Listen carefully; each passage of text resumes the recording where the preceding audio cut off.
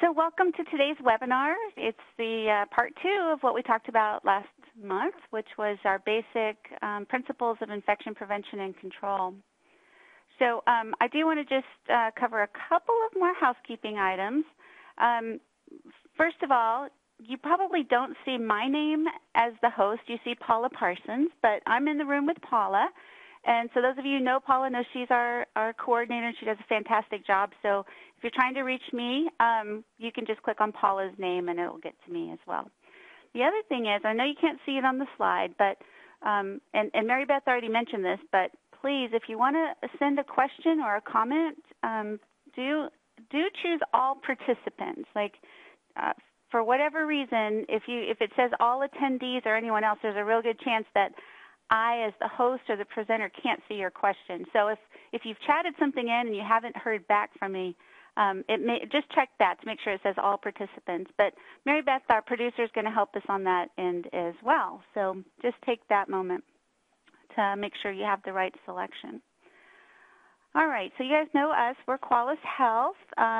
So we're doing the presentation today, and we are the Quality Improvement Consultant for Washington, not consultant, Quality Improvement Organization for Washington and Idaho. Okay, so today we're going to cover, last time we talked about the basic principles, but today we want to focus on what is your role as an infection preventionist, because in any healthcare setting, obviously we all have that responsibility, whether it's the infection preventionist or the RN on the front line or the healthcare provider or the patient or the ancillary staff. We all have responsibilities for infection prevention, but as the infection preventionist in your setting, you do have some special responsibilities, and so we're going to try to cover those with regard to what we covered last time. So not the whole spectrum, but just on those basic infection prevention measures like transmission-based precautions, hand hygiene, and so forth. So hopefully at the end of this webinar, you'll be able to review your own policies and know what the minimum standards need to be in there and where to find those resources.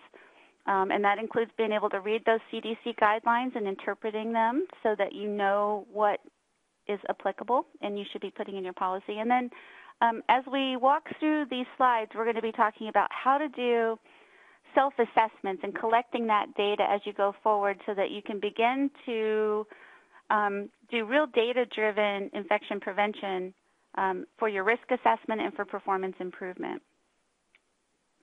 So just a little bit of review. Last time we talked about the chain of infection, and as I said before, this, I think, is an underappreciated concept. Anytime I've done an outbreak investigation, I've always kind of gone back to this chain to kind of figure out where should we start looking. So don't dismiss this out of hand. The other thing we talked about in depth was the standard and transmission-based precautions, including management of multi-drug resistant organisms. And in there, if you remember, we talked about hand hygiene, personal protective equipment, cough etiquette, respiratory etiquette, some of the environmental practices and safe injection practices, and then, of course, isolation precautions. So, again, let's talk about what your role is as the infection preventionist with regard to what we just reviewed. First advice I can give you is that you really need to know what the guidelines are and what the best practices are as well. And so throughout this presentation, you'll see links to the current CDC HICPAC guidelines or other sources that are those documents that you really want to be able to get to pretty quickly. You need to read through them and understand what they say. You also need to know what your own policies say, and are they consistent with those guidelines? So if you haven't already done so, you need to figure out which policies are infection prevention and get started on reviewing those. Sometimes it can be overwhelming. I understand that. I've been in that role. But it's so important, especially when the guidelines change. Now, you'll see some of these CDC guidelines are fairly old. I mean, as old as 2002. But they do occasionally change, and you need to make sure that your policies reflect those changes. We're going to talk today about different ways that you want to monitor compliance and your outcomes. So what metrics are you trying to collect data for and calculate? And then looking at that and how do you assess risk. So this is a cycle, and you can jump in at any point, but you see how they're all related. So not only do you know what your best practices are, but you're reviewing your policies, you are doing these gap analyses, you're monitoring for compliance and adherence, and all of that feeds into your risk assessment to know, do you need resources to prioritize closing some of those gaps? How do you educate your folks to those best standards, and then where do you need to improve performance? So if you keep that cycle in mind as we go through this, I think it will be very helpful to understand your specific role. Okay, so Mary Beth, we have a quiz, a poll, so you'll see this come up. So as we get started, most healthcare-associated pathogens are transmitted patient to patient via A, improper isolation practices, B, inadequate sterilization of medical instruments, C, the hands of healthcare personnel, or D, ineffective disinfection of medical devices. So if you'll take a minute and select the answer that you think is best for this particular question, we will see what our results are.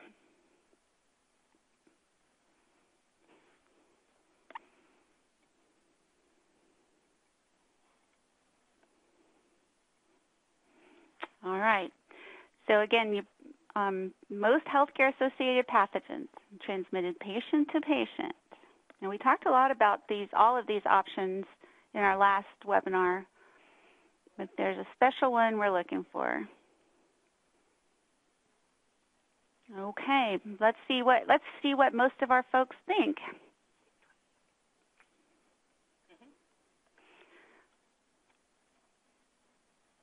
So I think we have, is this a 30-second poll? 4 more seconds. Okay, thank you.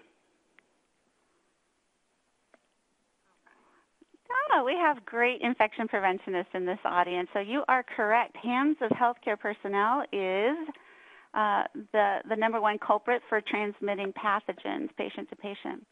So with that note, let's talk about hand hygiene. Now, we're going to spend a lot of time talking about hand hygiene, not because I want to spend a lot of time on hand hygiene, but the way we approach as infection preventionists measuring and monitoring hand hygiene applies to the other topics as well.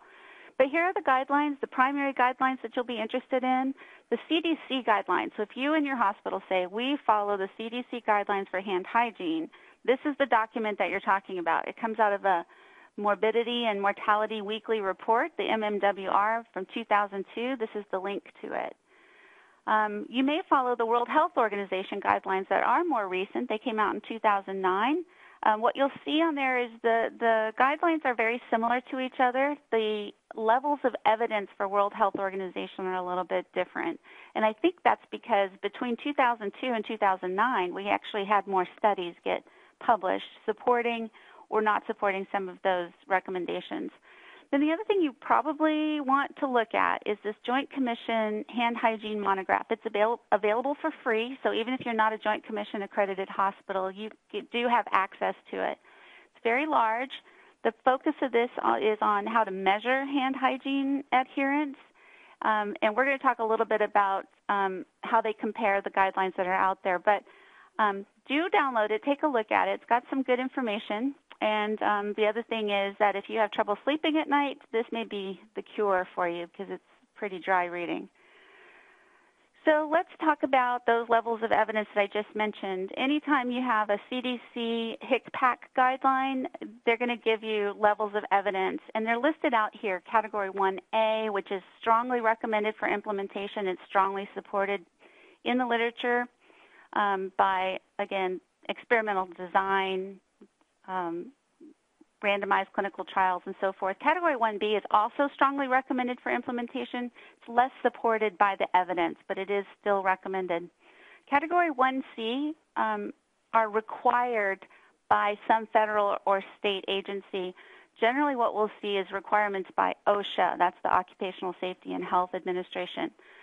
You also see Category 2, which is suggestion for implementation, but the evidence for it is a little bit sketchy. But in general, I think it's a really good idea. And then you'll see no recommendation, meaning that the issue at hand is unresolved currently, that there's insufficient evidence. So when you are reviewing your policy, and you say, for example, we follow CDC guidelines or World Health Organization guidelines, that means that at a minimum, your policy should have all of the 1A, 1B, and 1C recommendations in your policy. That is the minimum set of national guidelines that you must have. You can, on the category 2, you really, really should have those in your policy as well, unless you have a peer-reviewed study that shows something else that you want to put in your policy. In that case, you can cite that for those category 2 guidelines. In the category of items that are unresolved, you do not have to put that in your policy. In fact, you may not want to, unless it's something your organization is currently doing and it is not associated with harm to the patients. So you want to look those over pretty carefully. But again, at a minimum, category 1A, 1B, and 1C needs to be cut and pasted right into your policy. And that's true for hand hygiene. That's true for personal protective equipment. It's true for anything that has a HICPAC or a CDC recommendation with levels of evidence associated with it. The other thing I want to caution you about writing policies is don't overwhelm your staff. I mean, you really want to make sure that your policies can be followed. The one thing that will get you in trouble with surveyors faster than anything is not so much that you're not following national guidelines, but that you're not following your own written policies. So keep that in mind as you're developing and writing policies. So let's take a look at some of those examples of the 1A, 1B, 1C. This comes out of that MMWR. These are the CDC guidelines. And obviously, they're not all of them, but I wanted to get some examples so you could see each one of these. But that first one, 1A, do not add soap to partially empty soap dispensers. Very good evidence supporting that statement. We do know that those soap dispensers get contaminated pretty quickly, and it is not recommended. 1B, decontaminate hands before having direct contact with patients. We've known that for a long time. A lot of evidence supporting that. Now look at this third one. The level of evidence is 1C. Wear gloves when contact with blood or other potentially infectious materials could occur. So there probably is quite a lot of evidence supporting that, but this is an OSHA standard, and therefore it's required of all employers, and it's listed as a 1C. So you really do need to have this statement or something worded very, very similar in your own policy. The next one is decontaminate hands after contact with inanimate objects in the immediate vicinity of the patient. It's a level 2, so it's suggested by CDC for implementation. It is recommended, but the levels of evidence are not quite clear. So again, if you have other peer-reviewed literature that supports a different practice, you may want to consider that in this case. And again, the no recommendation, for example, in this example is regarding wearing rings in the healthcare setting. So you do not necessarily have to put that into your policy unless that really is your practice at your hospital. The other thing you'll need to know as an infection preventionist is measuring hand hygiene. Now, every one of you is doing this because it was a national patient safety goal a few years back, and everybody had to kind of get on board. But I will say that as an experienced infection preventionist, measuring hand hygiene is not as easy as everyone thinks that it is. And I want to just caution all of you that when you are designing your hand hygiene measurement, you really need to think about the goals of your organization and what it is you're trying to measure. There's so many different reasons.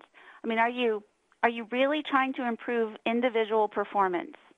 Are you just trying to check the box to say that we measure hand hygiene because, you know, you're going to be surveyed sometime in the next year?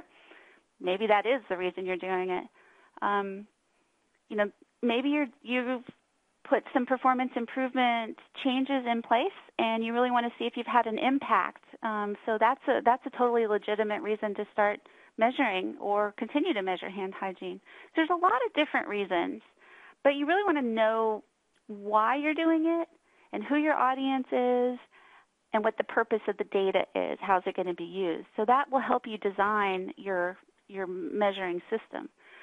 So that brings to the next question. If you know why you're measuring, then you start to ask your question, well, what exactly are we going to measure? Are you going to measure compliance with the indications? Remember the 5 moments of hand hygiene from the World Health Organization? Those are indications for hand hygiene. Are you going to measure all 5? Are you just going to measure gel in, gel out, like most of us do? So you really have to be very specific about what it is you're measuring. Are you going to look at the structural components? That is, where your sinks are available, where are they placed? Do you have paper towels available? Are all the soap dispensers full? These are structural components of hand hygiene. Do you want to measure product usage? That is product selection. When are people using soap when they ought to? Are they using alcohol-based hand rub when they should? How much product are they using? Are they applying the product correctly? Is the product located where it needs to be? Maybe you want to look at adherence, like are people wearing artificial nails when they shouldn't be? Are they actually washing their hands for the full 15 to 20 seconds? Are they, other policies that you're looking at? You might want to know what is their attitude about hand hygiene and how much do they know? Do they know the appropriate technique? And that brings us to competence.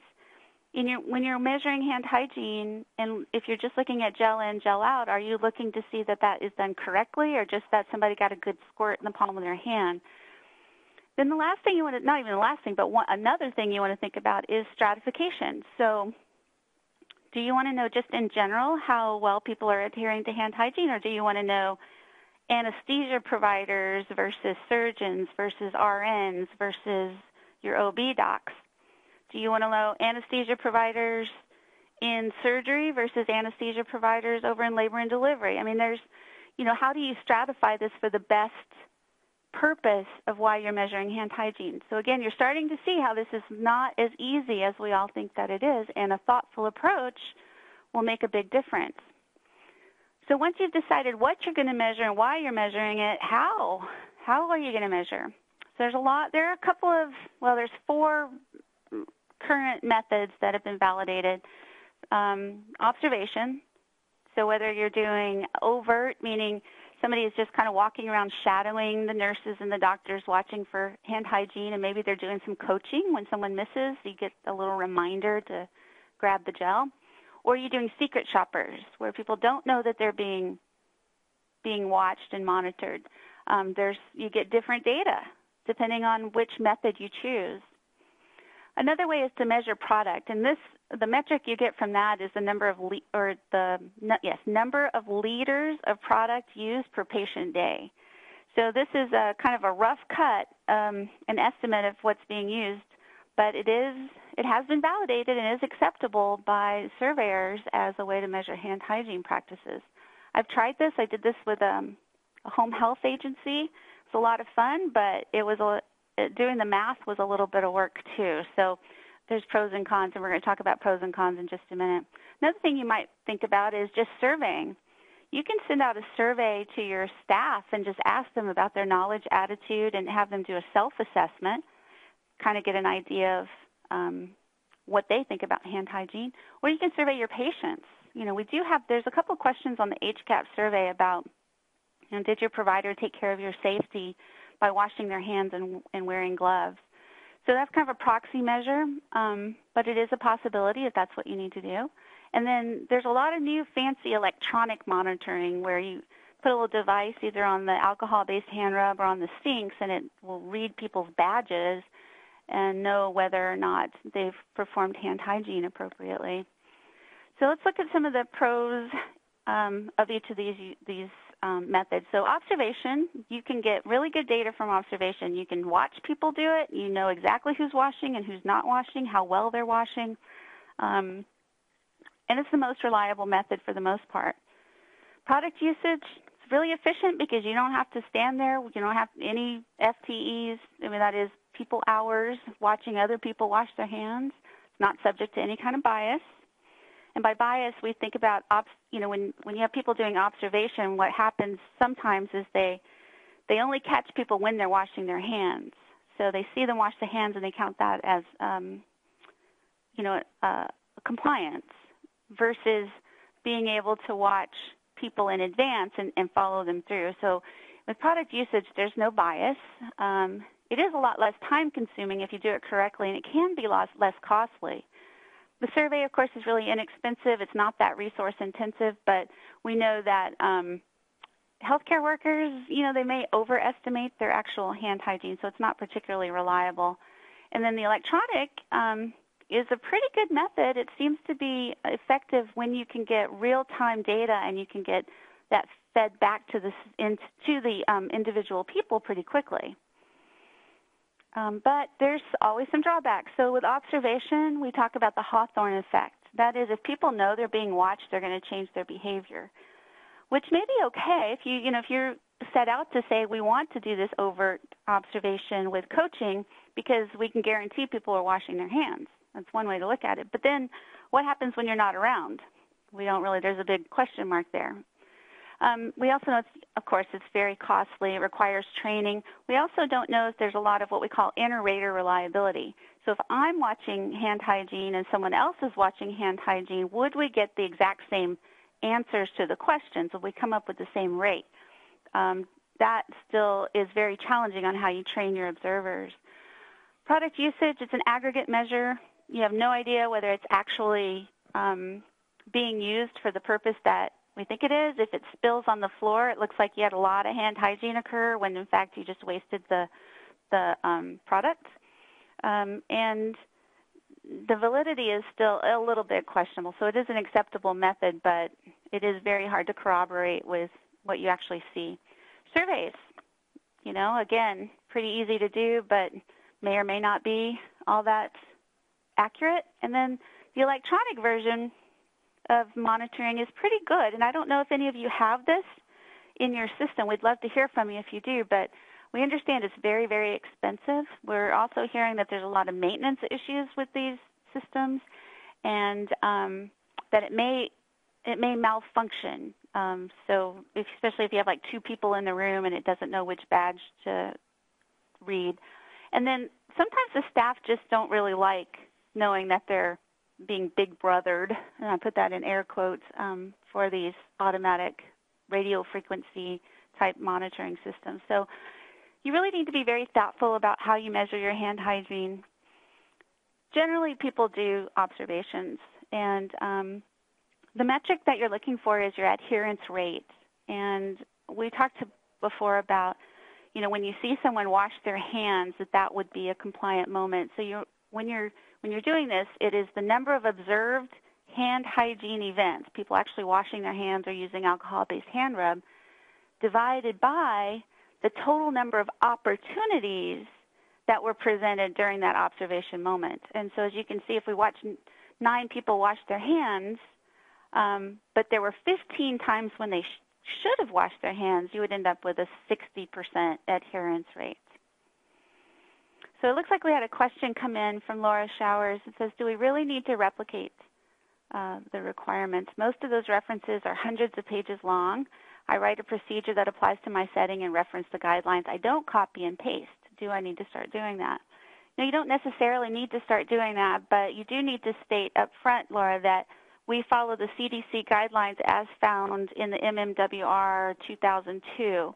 And then you just want to make sure that your procedures are following those guidelines and that all of your staff have access to that guideline. So if that's what you're referencing, everybody needs the ability to get to it.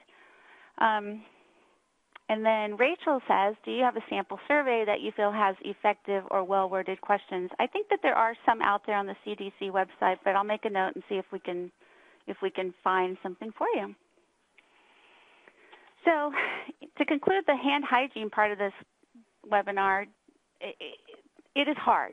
Measuring hand hygiene is really difficult, and you need to be thoughtful about why you're doing it, again, what you're going to be measuring, who's going to be doing it, who's going to be measured, who's the recipient, and then what are you going to do with the data? So as infection preventionists, this is your call, and you can make recommendations, and you need to maybe bring everybody together for a multidisciplinary discussion about what it is you're trying to achieve and how you'll use them. Otherwise, you end up just doing these really expensive observations, and all that data just gets posted on a bulletin board that nobody ever looks at, and you have this perpetual useless information that's just out there. All right, so let's follow up with a quiz. Mary Beth, you want to open that poll for us?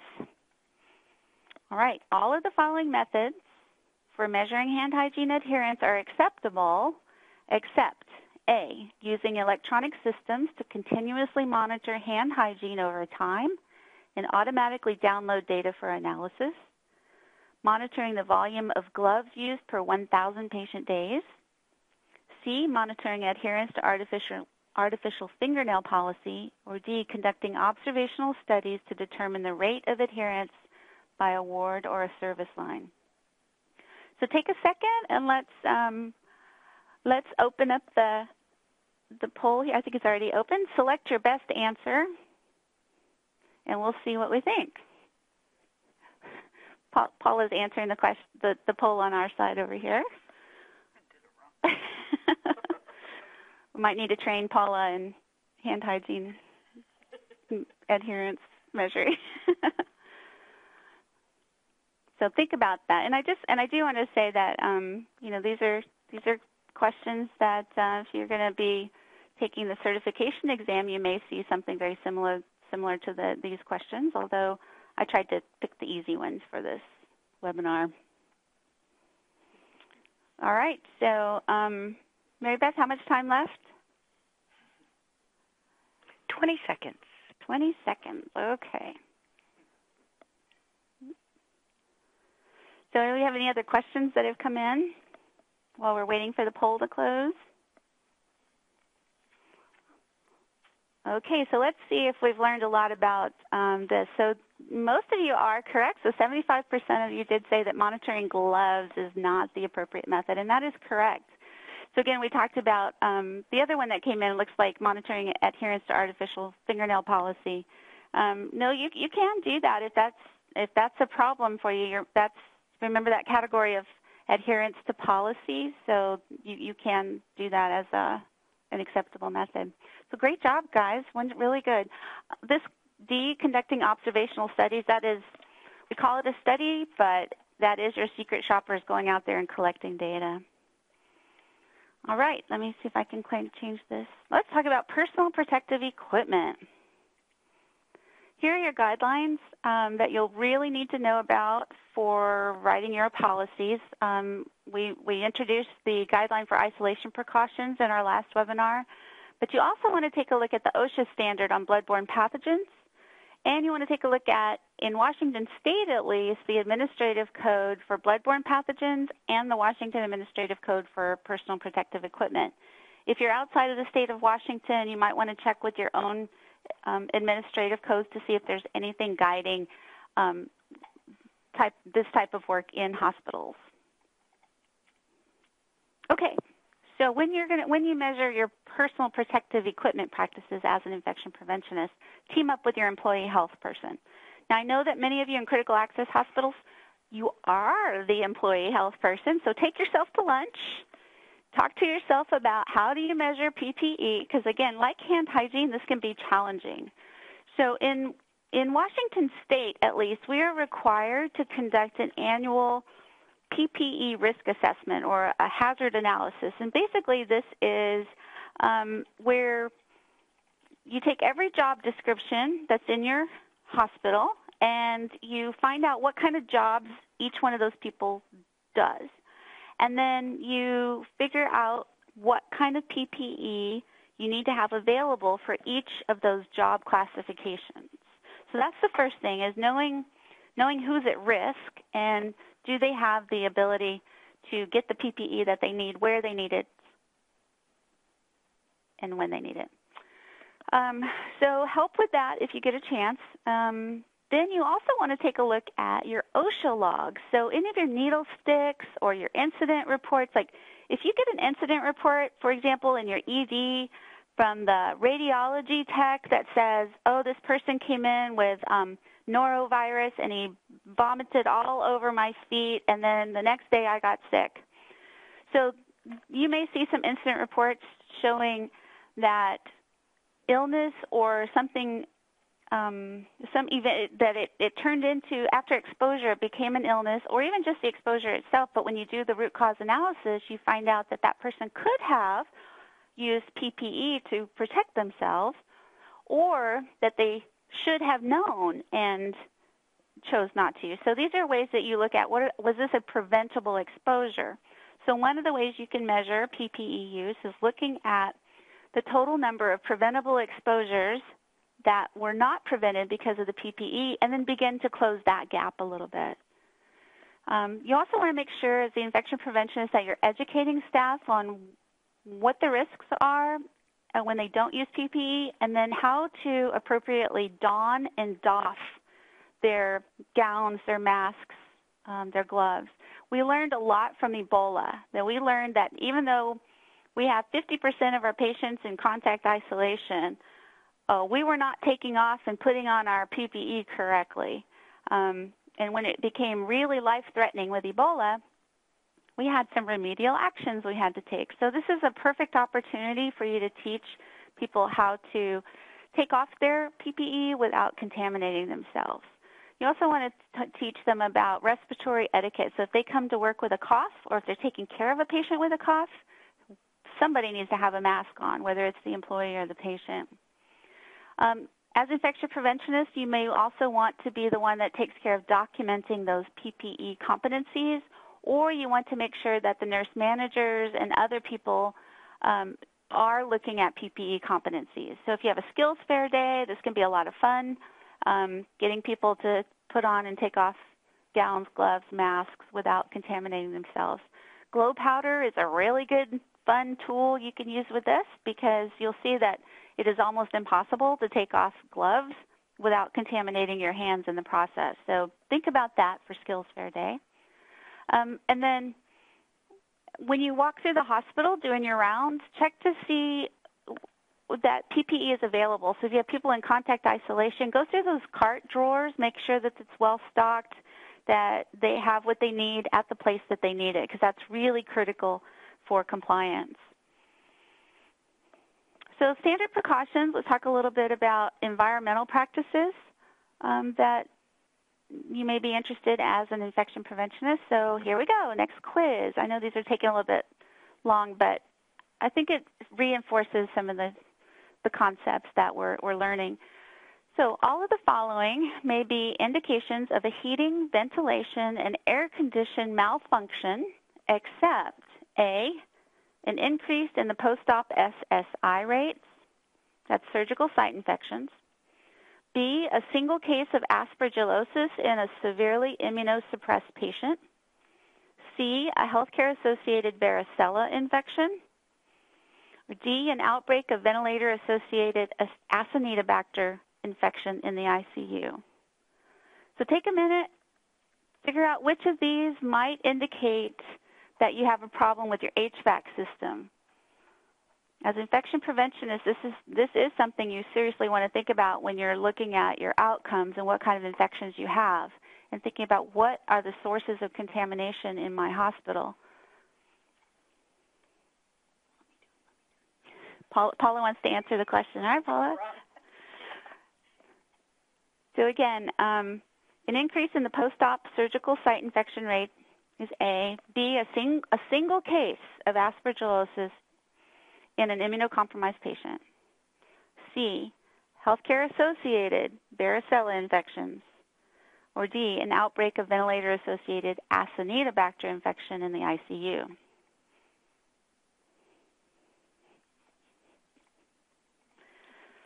All right, how much time do we have? About 20 seconds. 20 more seconds, okay. So these questions can be kind of fun. I hope you're enjoying them. This is our first time to try it. Do let us know if you appreciate or don't appreciate this part of the webinar. And here we go. Okay. Oh, so this one was more challenging, wasn't it? Okay, so let me go through these with you so we understand the rationale. So anytime that you have a surgical site infection rate that goes up, Even though it says post-operative, we don't mean necessarily post-discharge. We just mean that it is an SSI. And you do need to think about what is the air quality in your operating room. So not only looking at HVAC, you're looking at do you have positive pressure? And, are all the vents, have they been cleaned appropriately? So you do want to look at HVAC for SSI rates. For B, a single case of aspergillosis, this is a severely immunocompromised patient, so they are going to pick up anything that's floating in the air. And aspergillus is one of those things that indicates that you probably do have either some sort of disruption of the dust that's in the air, like either through construction or remodel, maybe even from a construction site that's across the street, but the wind is blowing just right. So you do want to think about how well is your HVAC system filtering that air. See, a healthcare-associated varicella infection. Varicella is airborne, and if you have healthcare-associated, particularly with a cluster, you really want to look at how you're doing your air handling. So the answer to this one is D, an outbreak of ventilator-associated Acinetobacter, because in this case, this is a device-associated. So the first thing you want to really look at is the ventilator and what's happening there, and have all of the bundle practices been put into place. So not related to the HVAC system, but more so to the ventilator. So I hope that is helpful to you and that we've learned a little bit. These are your guidelines for environmental practices. Again, isolation precautions, we'll talk a little bit about it, but the big granddaddy of all guidelines is this environmental infection control in healthcare facilities. I think it's like 300 pages, but it's very nicely broken down into sections. So you'll see a section on air quality, section on water, section on housekeeping, section on sterilization. So there's a lot of really good information. Don't try to eat the whole thing in one weekend, though. So take it one step at a time and to look at air, like just your air quality stuff. Let yourself digest that one, and then a couple days later, maybe go back and look at the next section. But this is the one that is very, very influential in the world of infection prevention. And then if you have linen being processed in your hospital, not many hospitals do this anymore, but if you're doing your own laundry, you do want to look at the Healthcare Laundry Accreditation Council. They have a lot of good standards on how to safely and appropriately process laundry, water temperature, what PPE the laundry people need to be wearing, and so forth. So check those out. All right, so how, as the infection preventionist, are you supposed to know all of this information about the environment? Maybe you are a registered nurse, maybe you're a lab tech. Not many of us have been up on the roof of our hospitals with a hard hat, climbing the ladder in our little dresses with the plant ops people to know how the air condition works. If you get a chance to do that, though, it's a lot of fun. You should try that. My recommendation is that you go get to know those folks that are in charge of those different areas. So go get a lot of Starbucks cards or your coffee shop, or meet them in the cafeteria and buy them lunch, because these people are going to be good friends, and you really need to make sure you have a good trusting relationship with those managers. So this includes your housekeeping lead, your facility plant ops people. I can't stress how wonderful it is to have a good relationship with your facilities manager. I can also tell you, if you don't have a good relationship with your facilities manager, that your life and your job becomes pretty hard. So be nice to those folks. Laundry, nutrition, central supply, these are all people who know their stuff. They have their own professional associations, and many of them already know a lot about infection control. So what you want to do is get to know each one.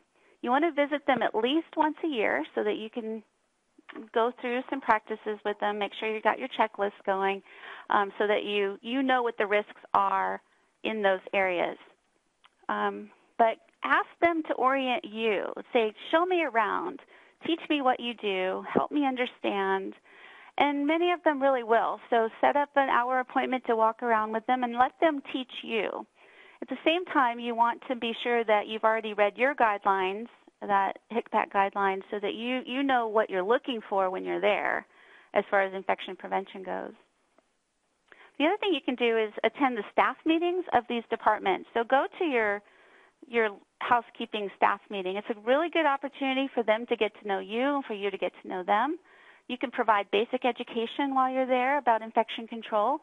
And what we know is that often these people really do want to do the right thing and are very concerned about infection control. And having you speak one-on-one with them or be at that meeting, developing those relationships, it gives them an opportunity to ask you questions and to share their concerns. And so suddenly you'll have a lot of extra eyes and hands doing infection control work if they trust you and they know what your priorities are.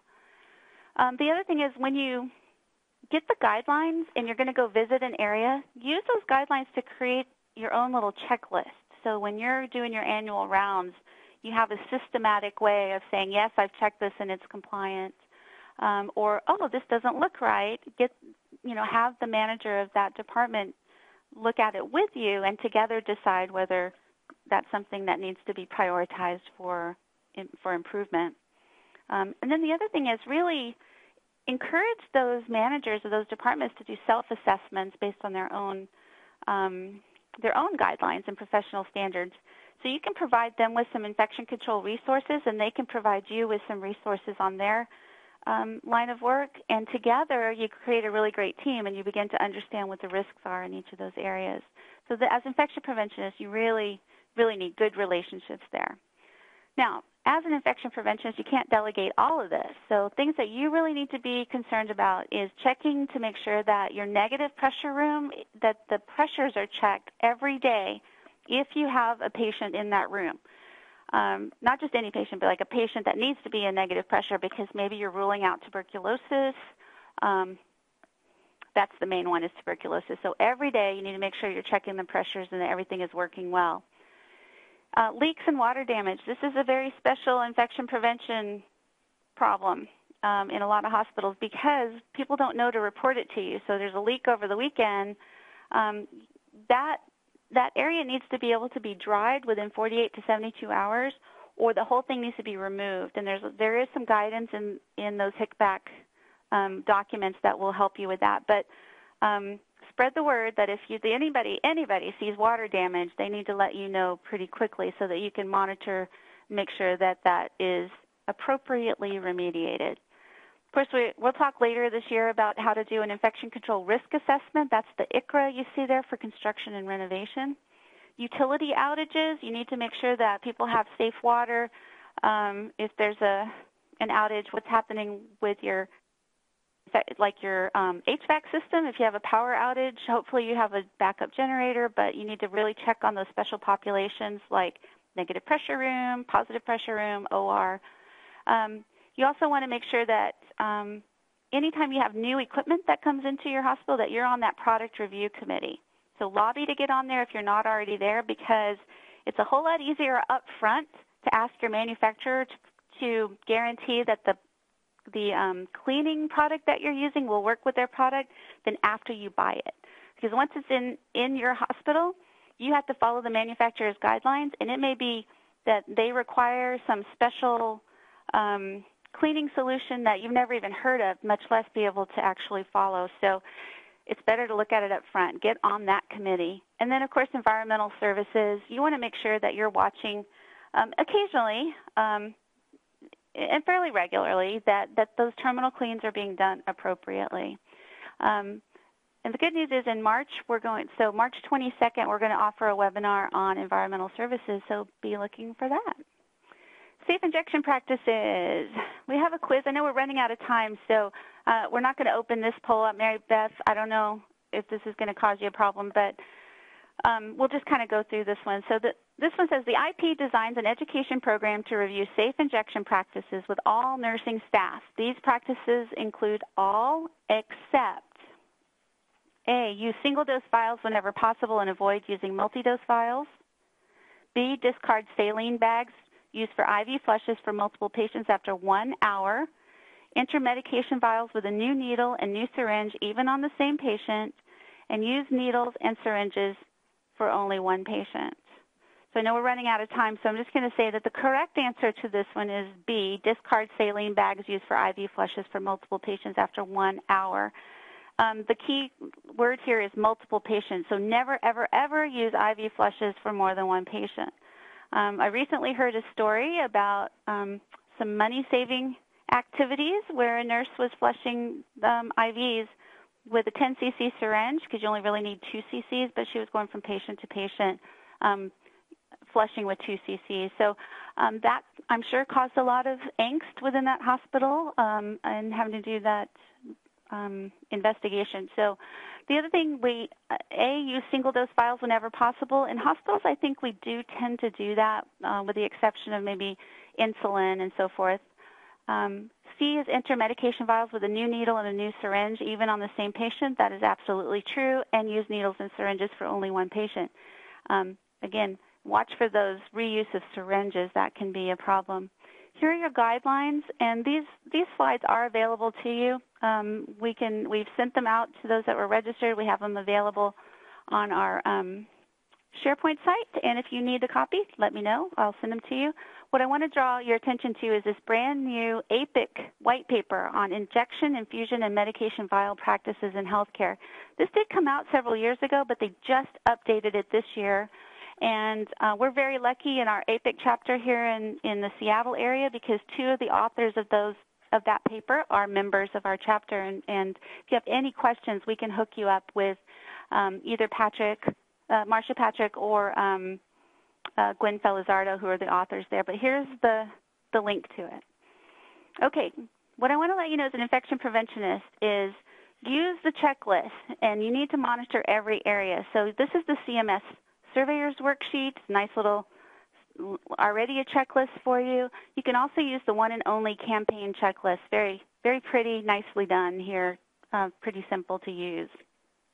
As infection preventionists, make sure that your policy outlines the new practices that you'll see in the APIC paper, because we're finding that there's more and more outbreaks associated with unsafe injection practices, particularly in the outpatient setting. So educate people, but as IPs, you need to assess every single area that you normally wouldn't think about. So you need to get out there to your clinics if you have any. You need to go look in pharmacy. You need to go check out what's happening in surgery, radiology, the infusion center. Anybody that's using a needle or administering medications, please go check to make sure that they are not using single-dose vials for multiple patients, that there's no accidental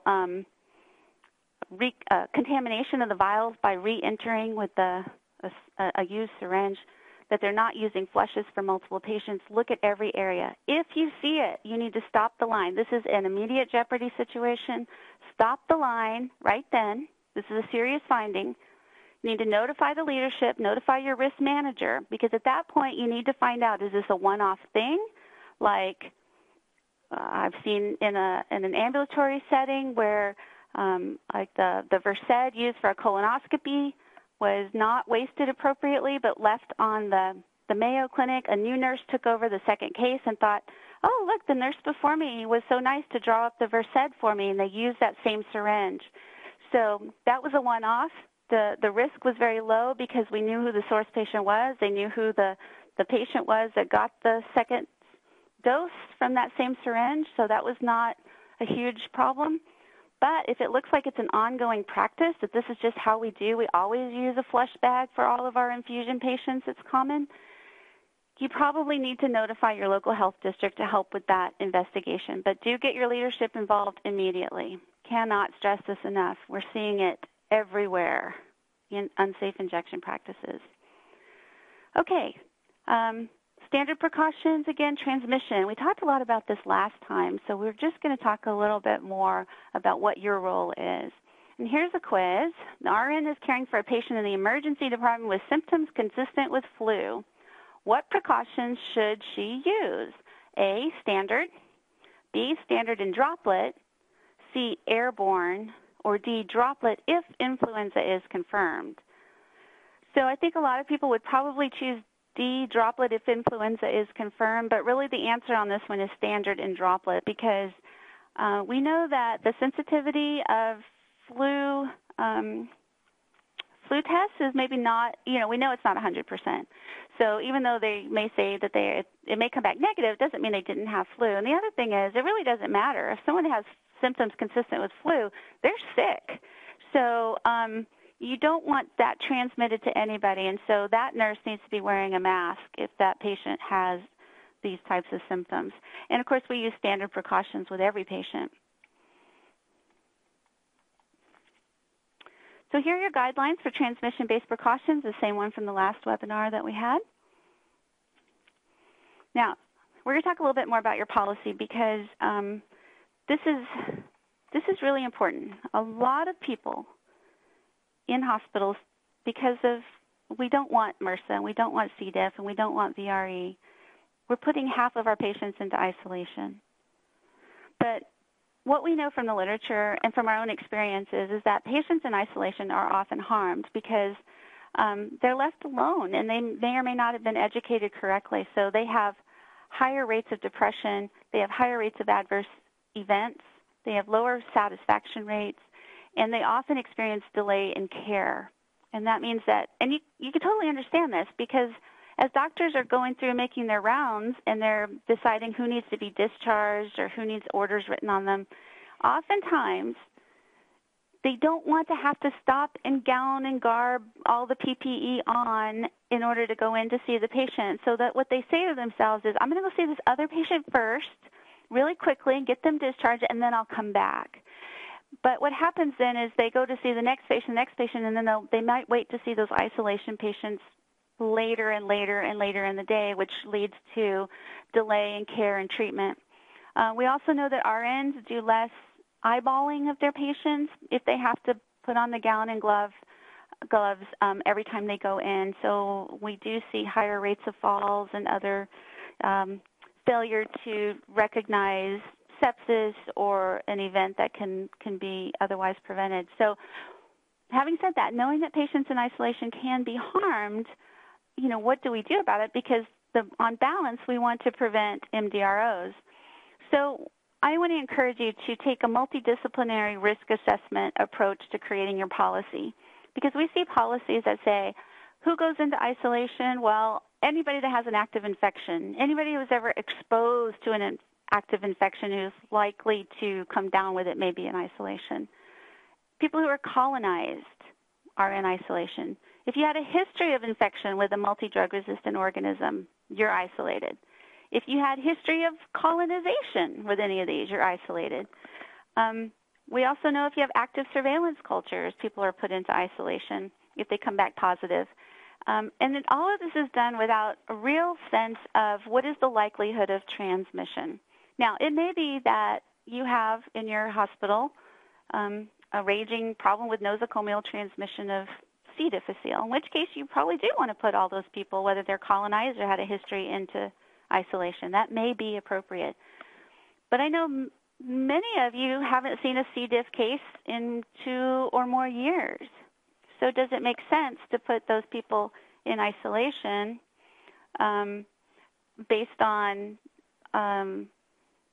that they were colonized years ago back into isolation? I don't know. You have to do the risk assessment, and this is what we're thinking about. And MRSA is the other one. So C. diff, I think, does probably need to be isolated. But MDROs, think about MRSA and VRE and be rational about your approach on that. So when you're doing that risk assessment, you want to look at your data on hand hygiene and PPE adherence, because we know, too, that the more patients that you have in isolation, the less adherent to those isolation precautions the staff are. So, you want to balance and want to know how much are people really tying their gowns and wearing their gloves. You want to know, do you have, what are your rates of MRSA, whether it's hospital onset or community acquired? Because if you don't have any really happening, then why go overboard? Or you may say, no, we don't want to have any and we want to keep it out. So think about it rationally. We do know that there's really no debate. So if you suspect that you have an active case of C. diff, put that person in isolation until you know otherwise. If your patient has diarrhea of unknown origin, particularly if they're incontinent, it's probably a good idea to put them in isolation so that people aren't contaminating their clothing. If your patient has sudden onset vomiting or diarrhea, put them in isolation. Wounds with drainage that can't be contained, so we're talking about those big wounds like pressure ulcers, those folks need to be in isolation. And then any of those infections that are listed on Appendix A of the HICPAC guidelines, and we talked about that last time, and here's a screenshot for it. Appendix A will list out all of the different conditions that you may experience, the type of isolation precautions, how long those precautions need to be in place, and any particular notes. So if they're on here, you do want to follow that guideline.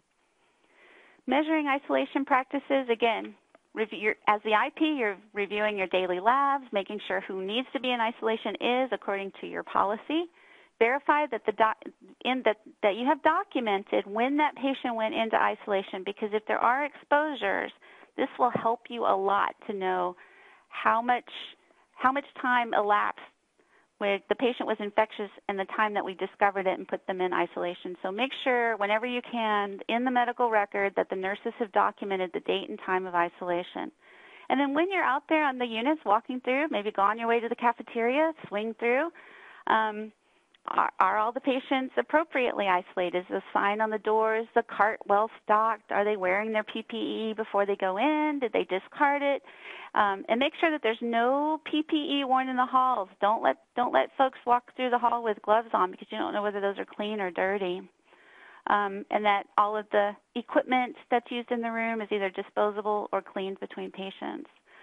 So that was a whirlwind tour of your role as infection prevention. I know we didn't cover all of it, and we're close to the top of the hour, but I do want to answer any questions that you have. But again, the take-home points are: know your guidelines, review your policies, try to be systematic and objective in collecting data on compliance and outcomes, and then use all that to really assess the risks to know what you need to work on for improvement. So with that, Mary Beth, if you'll open lines to us for questions or comments, we're happy to take them. All right, ladies and gentlemen, just use the raised hand icon located at the bottom right of the panel where you see your name, and we will unmute you one at a time for questions.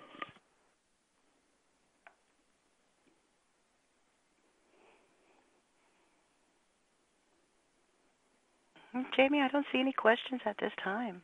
Wow, I wonder if people are still awake. Okay, I wouldn't blame them if they weren't. So thank you. I hope this was helpful.